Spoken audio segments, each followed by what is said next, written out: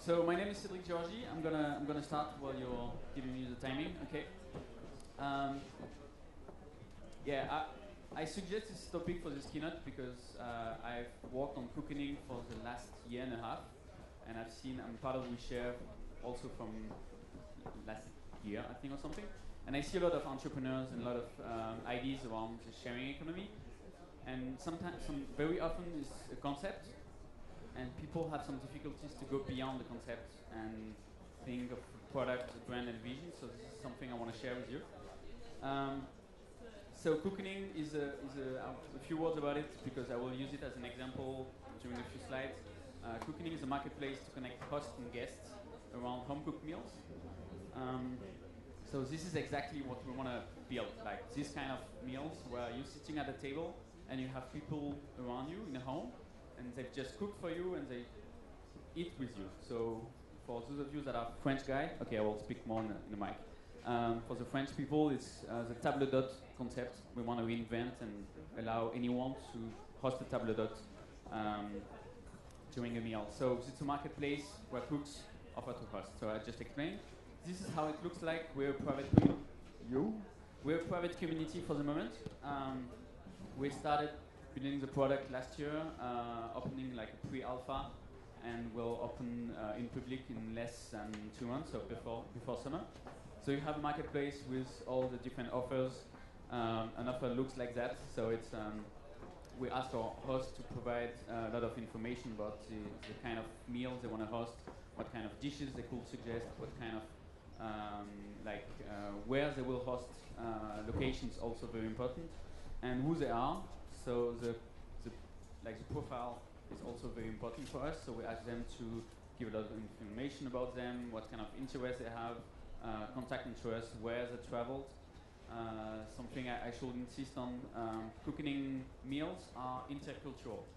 So always between someone that is from a location, inviting someone that is from another location. So like locals and foreigners, locals and tourists, or expats and locals. It has to be like an intercultural relationship. So let's say you have an idea, like a concept. So sharing economy, you want to do something around sharing. And what will happen is that you will explain this idea to other people around you. And the cool fact around sharing economy concept is that it's very understandable from the beginning. It's not like building a web product, like a platform to create mobile apps, where even if you explain to your mother or to your grandmother, she won't understand anything. So what will happen when you have such a concept is that directly people will encourage you and congratulate you. So they will tell you, wow, this is an amazing idea, you have to start it. They have no idea what kind of platform you need to create, they have no idea how you can create a marketplace, create a real business, but as they understand the pitch directly, well, you will feel that, okay, you have to start it directly. And sometimes, actually very often, the press also will love your concept. And this is exactly the case for cooking. So we say, okay, we're enabling people to host home-cooked meals. And that's it. They don't want to know more. They just want to have an interview with us, and they want to understand a little bit. But they don't look at the platform. They don't look at the real business. So very rapidly, you get some press, and you think, oh, wow, I'm getting some press, so it will be huge, it will be amazing. It's not that easy. So you need a product from the beginning. So it's really what I think is to build long term, you need to focus on the product. If you attend a panel yesterday about community and critical mass, it was one of the key takeaways, like product is key. So let's take the cooking example because it's the one I know the most, even if I worked in different startups for the last 7 years. Simple concept, being able to eat home-cooked meals. Okay, but how can I execute? I can execute in different ways. For example, I could build just a listing, like a web page where hosts say, I'm available for a meal, and that's it, and perhaps they give an email, and guests will be able to contact them. We think this is not enough if you want to scale, and if you want to build something that is available for a lot of people. So the first key part is user experience. Like, even if it's offline at the end what you're trying to build, there's a lot of sharing economy concept, the end is not to share web or digital assets, it's to share something offline. But as it starts online, your user experience starts online. And I'm lucky to have with me at Cookening like a designer as a co-founder, so we can try to understand what are the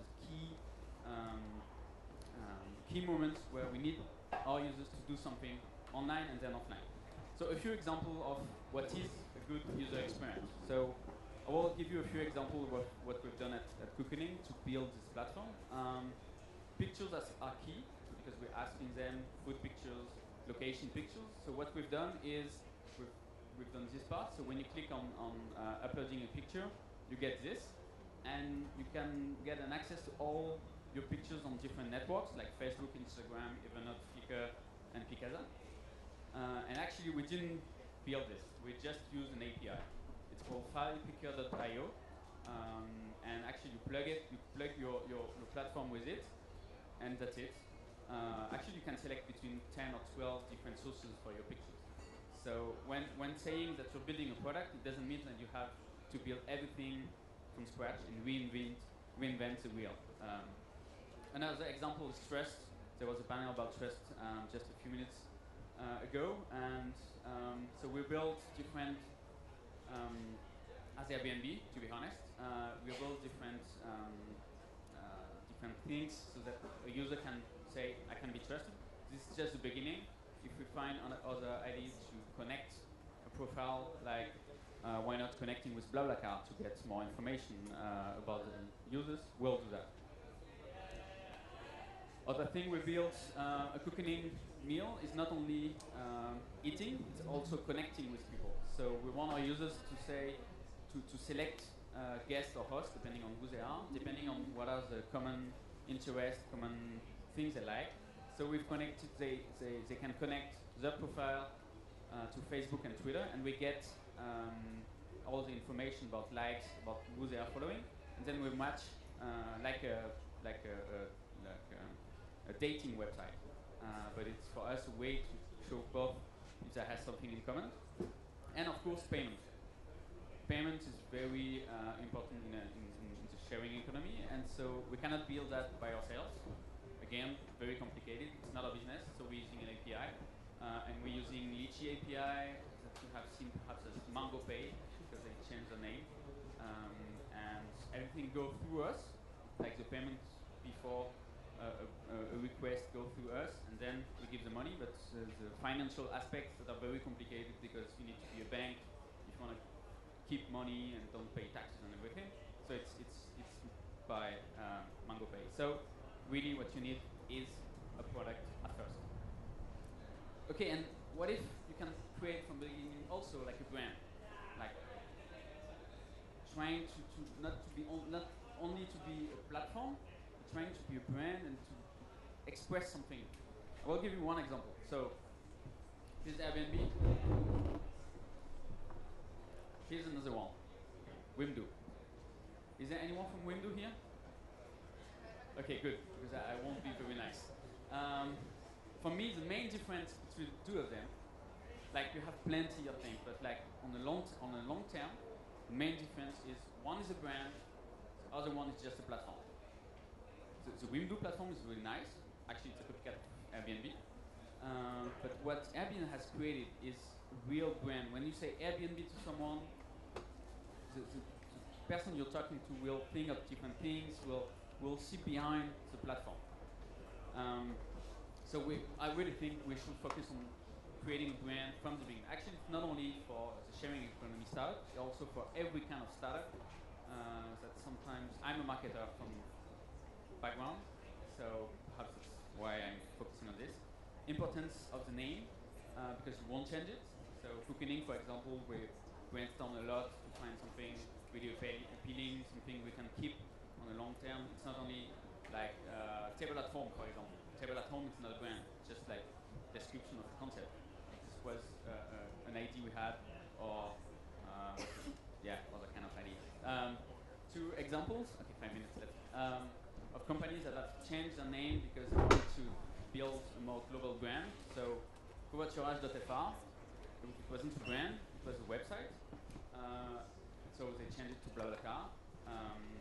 And BlaBlaCar expressed something. Actually, it's really related to the business they're doing. Virtually, they changed it to driving. For another reason, it's because there was like a brand like confusion between Virtually and another concept in Paris called Autolib. So they wanted to create something more personal. You need to think values around a brand. I think I missed a slide. Okay. Think values around the brand. What do you want a brand to express?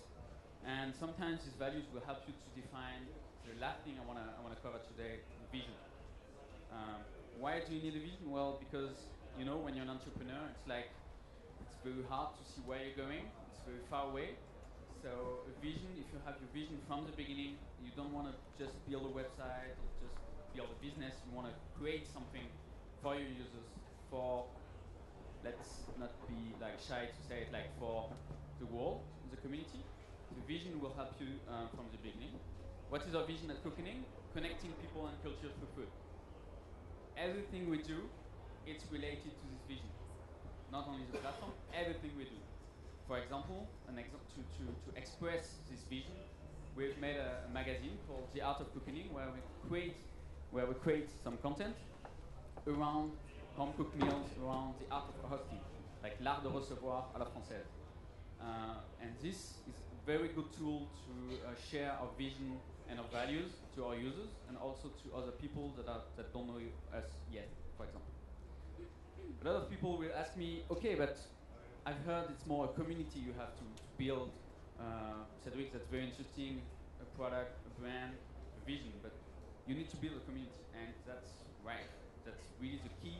But to build a community, actually a community will be the results of these three things, like a user experience, a vision, and a brand. Yesterday during the community panel, that's exactly what another key takeaway was. A product and a brand and a vision, even if we didn't talk about it that much, but like a product will help you to build this community. If you're not yet convinced, I really think like competition is everywhere. Like at Cookening we have dozens, if not more competitors around the world. But what will differentiate us from all of the competitors are perhaps not on our concept, because we pretty much all have the same. But first, our product, so the user experience we provide. Second, the way people see us, so the way we create a brand and people get attached to us, and the vision.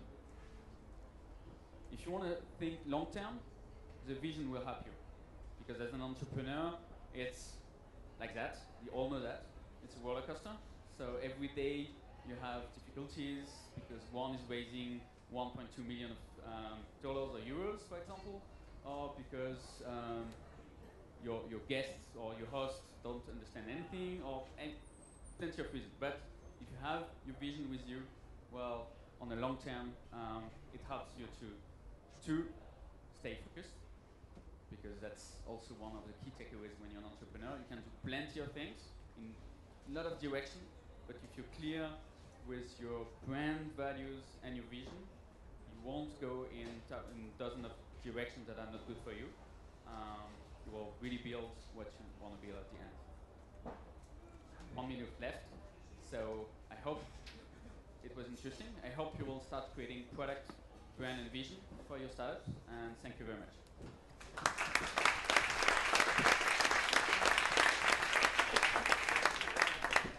Do you have any question for Cédric? Please say yes.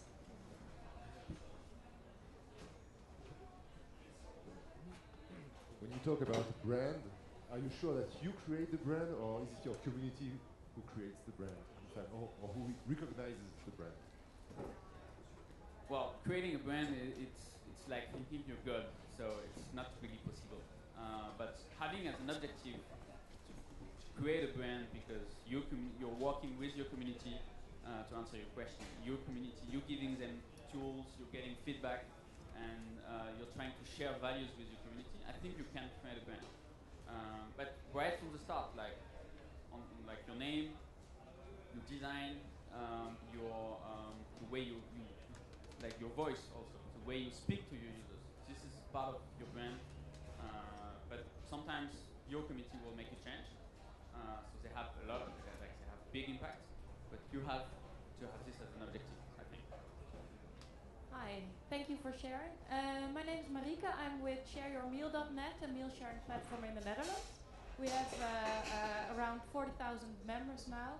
And I was curious, you told us that you will be going live in about 2 months. What's your strategy on getting more users, of growing your user base? Did you attend yesterday's panel? Sorry? Did you attend the panel yesterday about critical mass? Yeah. Okay. Just to be sure that I won't repeat even if I was just a moderator. We'll go city by city and location by location. We focus on supply, like finding the right hosts, going into food communities, working with food bloggers, doing partnerships with any kind of company or brand, doing something with food interested people. That's for one part. For the demand, we don't know yet. Well, actually, we know a little bit, but we have to apply what we think is most interesting. And partnership with foreign brands, like for example, for tourists coming to Paris. This is for us like the most interesting acquisition channel. And PR, because as I told you, the press love simple concept. So you need to pay attention to that, but you need to use it a lot.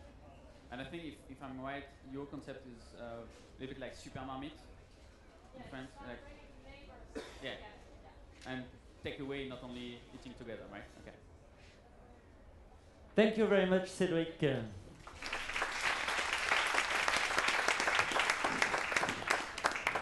Now